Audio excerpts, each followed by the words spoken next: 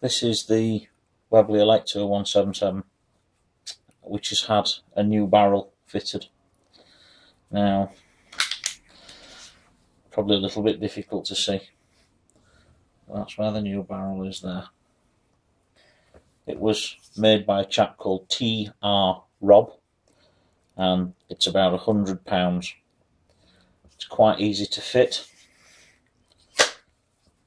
There is a grub screw under there. You loosen, remove, undo those two clips there. Then I used a long thin socket just to tap the barrel out, and out it came. The new barrel simply pushes in, locks back in place.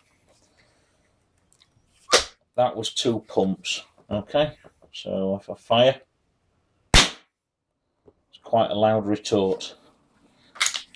1, 2. This is the HP01 silencer.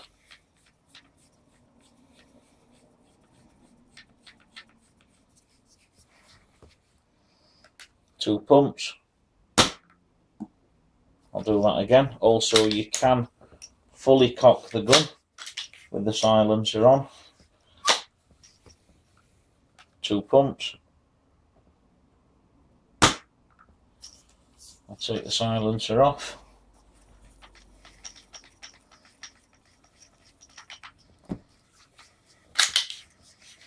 One,